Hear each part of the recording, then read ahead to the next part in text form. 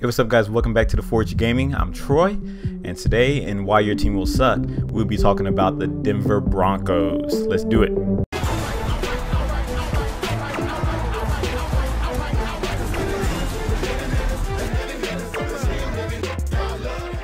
All right, Denver, ex-Super Bowl champions a couple of years back. This squad, look, first and foremost, top defense in the league. Up there, I put them up there with the Houston Texans, 1A and 1B. Both of those teams are just incredibly defensively, but the Broncos are a monster on defense. Dude, Von Miller, Aqib Talib. I'm just looking at this list, dude. It's just ridiculous. Defense coming at you. Brandon Marshall coming at middle linebacker. This is a squad on defense. The offense is not too bad either. The offensive line looks pretty solid. There are a few holes in there, but pretty solid all around. My one complaint with this team, of course, and you probably saw it coming, was at the quarterback position. Dude, Trevor Siemian coming in at a 76 overall. That is going to be tough to play with. He's semi-mobile. He can move around a little bit. There are some things that he's lacking in, and so this is going to be a tough guy to play with.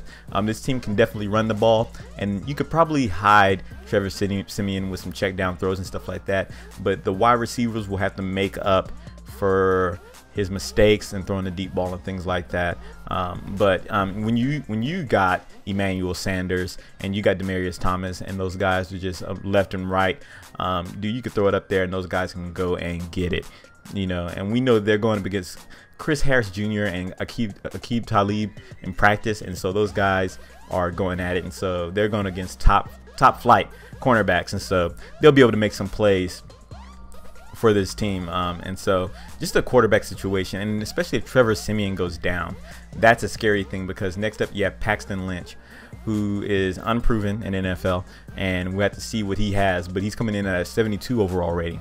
And so, you know, quarterback is the most important position in the NFL, and it is also the most important position in Madden. Well, actually, the most important position in Madden is you, the guy who's controlling it. This brain up here, these hands, those are the most important position, because even with a terrible quarterback, you can still make plays. You can still do things, because we know it's all about the play calling and things like that, and whoever's holding the controller.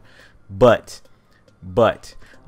with this squad, it's gonna be tough. You'll be thrown to the tight end a lot, and you have to make more plays on defense. And with this team, if you're able to rely on your defense and your kicker and get field goals and things like that, that's what it's going to be more like playing with the Denver Broncos. You're not going to be beating them with Trevor Siemian throwing down the field and things like that, unless he somehow just completely turns it up during the season and his ratings get upped up to like 82 or something like that, and his awareness goes up.